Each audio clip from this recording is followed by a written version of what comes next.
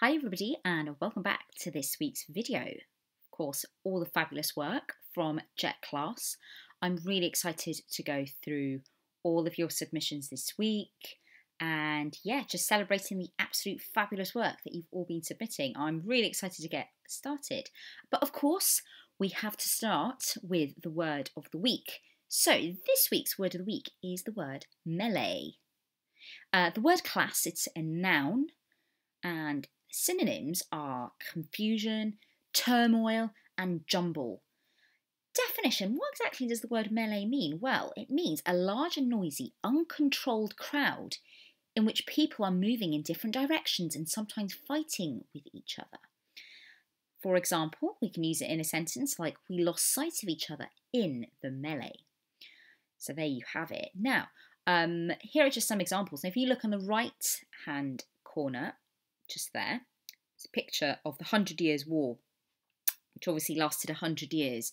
I believe this is in the 1400s. That's when this particular painting was created. 100 Years' War between England and France. And actually, this word is a French word. It roughly started entering the English language around this time. So yeah, I thought this was a really great image to showcase exactly this uncontrolled crowd. Everyone's fighting. Now, of course, I've also heard melee being used to talk about a jumble of different foods. A melee, like a selection of foods. But my housemate said he never heard of that before, so I got a bit confused. So please ask your parents, have they heard of melee being used in that term? Please let me know, because I definitely heard it, but he was insistent like he had never heard it before. So I'd like to find out who else has heard that. But it is interesting because obviously words change over time. That's what happens to languages. People start using words in different ways. And this is obviously what happened. So yeah, there you go. That's the word of the week, melee. Okay, so I'm just going to move that up slightly. So this piece of work I wanted to start off with was Alice's work. I mean, wow, I couldn't believe it when I saw her collage. It's so cool.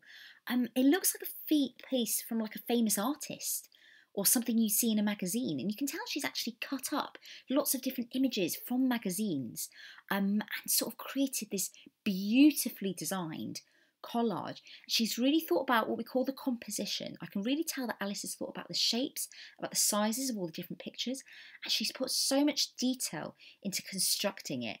Big well done.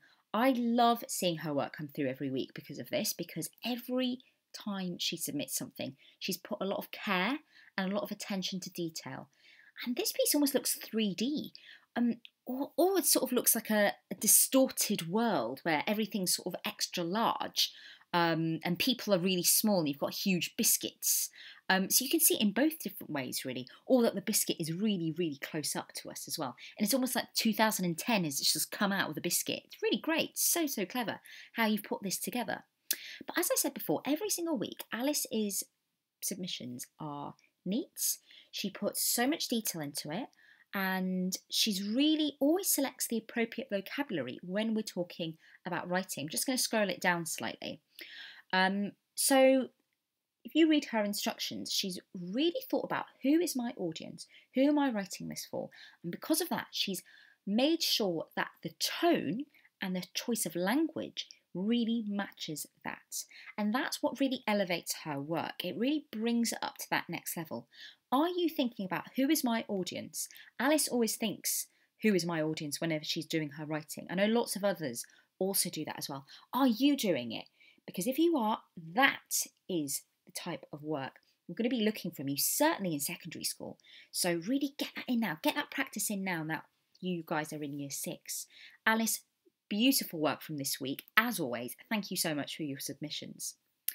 Now I'm going to be moving on now to Ruby. Now I filmed this video once before, but it didn't upload properly. So please apologies, all the pictures are sort of not lined up exactly. There we go, that's better. Okay, back to Ruby's work. Can I just say, look at all her submissions. I couldn't fit them all on one page. Ruby, please keep submitting that much in. It's such a joy when I see all of your work come through. It's great. Because then I can really see how hard you're working. And she's been reading lots this week. She's already onto another new book. And it's called A Spoonful of Jam. And it's from the same author as Goodnight, Mr. Tom. It's from Michelle Magorian. So she's actually taken a picture of a blurb for you all to read. So have a quick scan through that and see if that's the sort of book that you'd like to read. I love it. It's such a good book. And she's also created a book review on YouTube and she's posted it. It was so good. Ruby is fantastic. She was so clear. It was so professional. And I loved listening to your opinion on the book Somerset Tsunami by Emma Carroll. And I'd never heard of the book before, and it actually inspired me to go and check it out. If you love historical fiction, you'll absolutely love books by Emma Carroll. I'd never heard of her before, and I don't know why, because I love historical fiction. And Ruby's review, it was so clear, and it was honestly spectacular, and it really made me go, okay, I'm going to look and see who this author is. And I'm definitely going to be buying some of her books, because they look so good. Now, the book that Ruby reviewed was called The Somerset Tsunami, and I thought, oh, this looks really interesting. And I looked at it and went, hang on, these people on the front cover, I was using my predicting skills, I went, they don't look like they're in modern day clothing. In fact, what she's wearing on her head sort of makes me think that they're roughly about the 16th century. 17th century. Goodness me, how on earth could I get that wrong, Miss Jones? I was thinking, right, I can see this picture up here. I'm using my connection, making links and making connection skills. This looks like Glastonbury Tor. And I was watching a documentary on Glastonbury the other day. I went, hang on, that looks familiar. Somerset. As we know, we talked about counties, didn't we? We talk about them all the time in class. And Somerset is a county in the West Country. And this was a real event. It happened. So the book is set in 1616, but the event happened in 1609. 1616, by the way, was when Shakespeare died. That's why the author chose to set it during that time. And it's basically, I'll read you like a very short synopsis. So when Fortune Sharp carves a boat from a tree with her beloved brother, Jem, she's only having a bit of fun.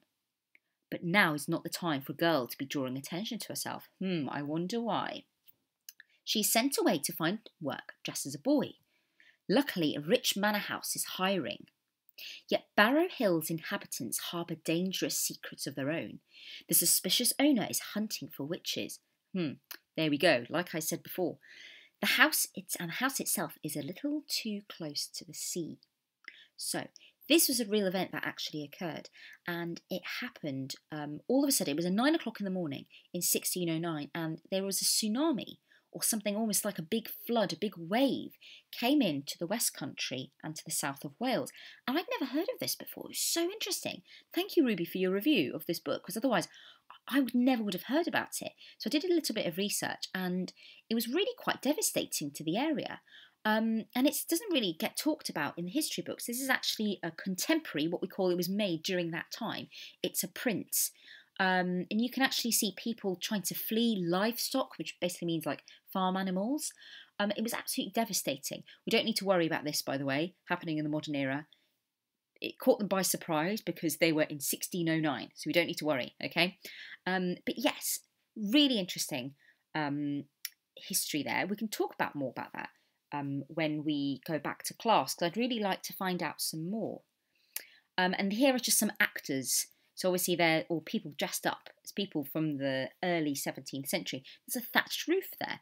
We talked about thatched roofs in class. We talk about a lot of stuff in class, don't we? Have a little chats. Okay, so this is the author, because this review of the week is also, I want to talk about lots of books this week. Now, the author, she's known, well, somebody called her the queen of historical fiction, and I just thought, well, I just have to see what other books she's written. They look so good. All of them look so good, and I've had a look at some of their blurbs as well at the back. So she's known as somebody from the Telegraph, which is a newspaper. I don't read the Telegraph. I read a newspaper called Guardian. But the Telegraph says this: she's a Hilary Mantel of children's fiction. And I'm reading, Hilary Mantel is a adult author. She wrote a series, which I'm reading at the moment, called Wolf Hall. It's really good. And I thought, wow, okay, definitely need to get some of her books into class, because they look so good. Ruby, thank you so much for that review, because I never would have heard of her otherwise. That's why it's so good to share what we've been doing with each other. Can we just scroll that up? Anyway, back to Ruby's work. I mean, her submissions are self-explanatory. Look at how much writing she's been doing. I expect everybody to be writing at least a page this week because we've got diary entries. One paragraph isn't enough for diary entry, so you've really got to step it up, smash it out, just like Ruby's been doing, making sure that you get the best pieces of work, because I love reading it. And we're going to be bringing our work in, and we can actually have a go at reading out our work when we get back to class, which I thought would be really cool. Ruby, really big well done this week. Moving on to somebody else who's been very, very busy as well. It's Heidi. She's made a cake, and it looks so delicious.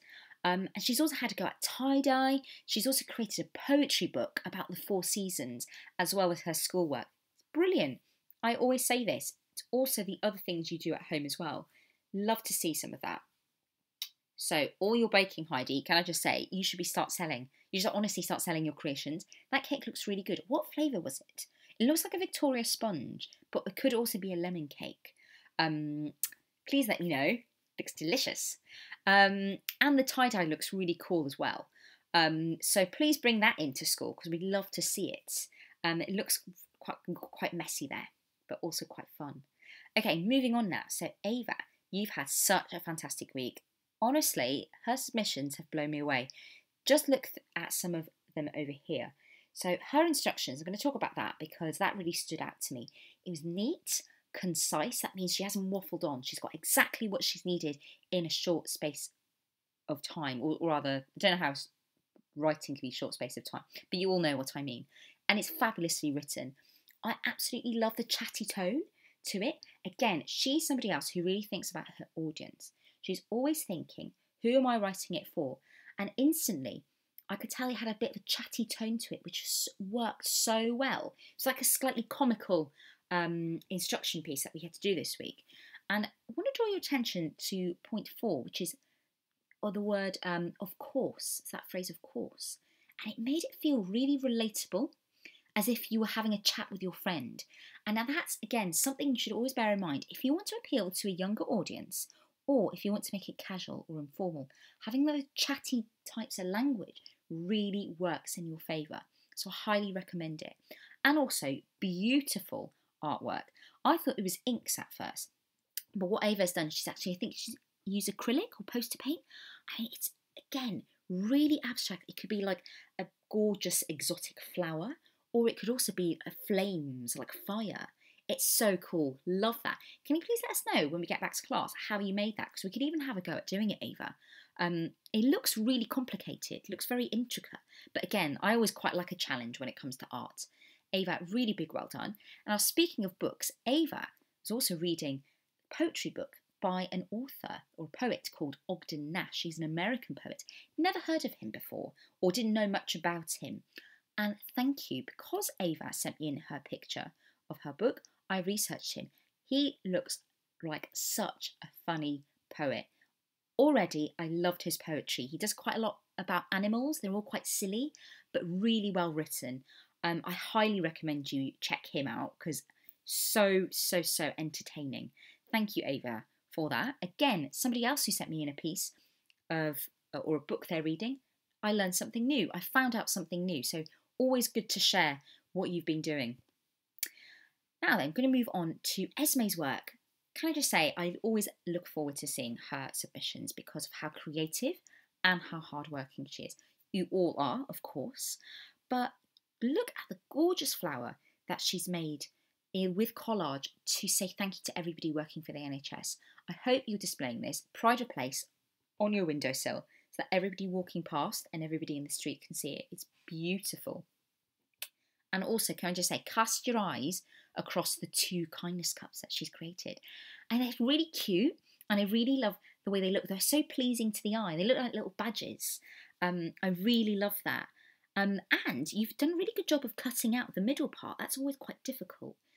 And final thing, can I just say, Esme, amazing. I gave you 10 dojos. Or did I give you 20? I can't remember. I certainly gave Esme a lot of dojos because she logged on to radioblogging.net and she listened to the Pi Corbett podcast and she told me how much she enjoyed it. That's what I like to see. Again, I recommended something. You had a go at doing it, Esme, and you really enjoyed it. Big well done. And I'm so glad you had a listen. They're really good, aren't they? It's so good. Esme, another fabulous week. Well done. And somebody else who work I always love to see come through is Georgiana's. I mean, again, self-explanatory. Look at how gorgeously neat all her submissions are. Everything's in order, and she's worked so hard on the maths and the instructions for the writing. Georgiana, really big well done, and thank you so much for your fabulous submissions. And again, she's marked all of her work, and she's highlighted where she needed help, so I could go and say, yeah, well done, or have a go at doing it like this. So thank you, Georgiana. Really big well done. Okay, are you as awestruck as I was when I first saw Anna's colouring in? How beautiful are these creations? I love the rainbow aesthetic that you've chosen and all the shading from light to dark. By the way, colouring in is such a lovely way to relax. I was so pleased to see that you've been doing that, Anna. Highly recommend it for everybody. And you can even go, I mean, you can keep it simple or you can do it so intricately like Anna's doing. I love this one. So you've got the dark tones around the outside and the lighter ones in the middle. So creative. And look at all the different greens she's used and the different reds. Stunning. Absolutely beautiful.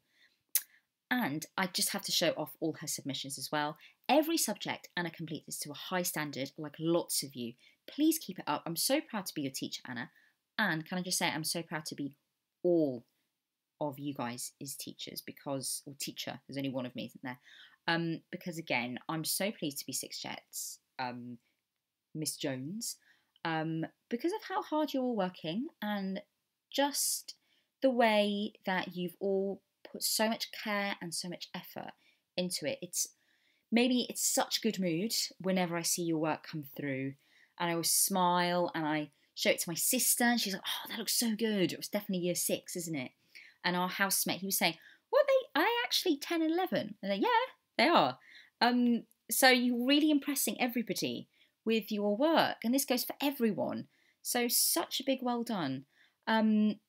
And I love the shout out with kindness cup as well. Thanks, Hannah. But again, look at how neat everything is. It's all set out.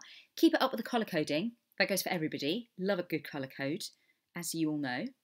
And Anna's been reading this book, so time for book number 3. Now, I know Ava's also read this book as well. And it's part of a series. It's called The Case of the Missing Treasure by Robin Stevens. I read you some like a very brief synopsis. So a daring thief has been robbing London's most famous museums. When Daisy's birthday treasure hunt leads them into the path of the culprit, Daisy and Hazel realise where they'll strike next, the British Museum. With the help of their friends and rivals, the Junior Pinkertons, the girls must crack codes, unravel clues and race against time to solve the mystery. This is a part of a series. Can I just say how beautiful are all of the different coloured books? Love that. And a whole series. I think the next in the series is the last one. But this one's so good, and I would have loved these books when I was your age. It's got to do with mystery, it's a bit of adventure, and it takes them all to different places. I love that. I love series as well, so staying in touch with the same characters. This looks so good. So again, when you send in your books, I can actually see them, and I love reviewing them and like looking up and seeing what other people have said. Thank you so much for sending that in, Anna. Now moving on now to Olivia's work. So wow, that collage is so cool. What software did you use, by the way, Olivia? Because it looks really professional, and the cat's really cute as well. It's so good. I had to say, I'm really impressed with the way that she up-leveled her time capsule, because she went back. I gave her a couple of notes, said, "Okay, cool. Can you now put labels on your time capsule?" Olivia went back and she did that. Well done. That's what I talk about when I say up-leveling. It's bringing your work up to that next level and really up-leveling it and making it the best possible that you can do. Olivia gave you loads of dojos for that. And the last thing I want to say about Olivia's work is, can we just point out this way that she's created her notes? So cool. I'm definitely stealing that way to sort of plan out your instructional writing when we go back to class. It's so good, the way that she sort of separated everything out. It's all clear. She's got because obviously they do a word of the day, don't they, in writing. She's got all the key words there. She's used decoration. This is what we talk about, revision notes, because you're going to be using lots of that when you go to secondary school. Stunning work this week, Olivia. Well done. And the last submissions for this week is from Noah. This is his instructional piece. So funny. And by the way, can I just say, I love the last line. Keep the instructions with you just in case. Now, if I bump into an outlandish creature, Noah, I'm definitely going to need to use your instructions. It's a good way. Trap them. Wonder what kind of outlandish creatures we're talking about. Maybe like a phoenix. Oh gosh, I wouldn't want to bump into one of those. Okay, so that's it from this week. Big well done. And I'm so excited to see some of you when we get back to class very, very, very soon. Thank you for your submissions. As always, they put such a big smile on my face. I love seeing them. I love hearing your voices as I'm reading through your work. And keep messaging me on the LGFL if you've got any questions, or you just want a bit of a chat saying, oh, I made a cake today. Fabulous. I'm like, yay, you've made a cake. And I can actually hear your voices and it's so nice. So yes, big well done. Thank you so much for all of your hard work, and I can't wait to see your submissions. Next week is half term. Let's smash the last week. Let's get the best possible work out of the final week of Summer 1. Take care, and I'll see you all very, very, very soon.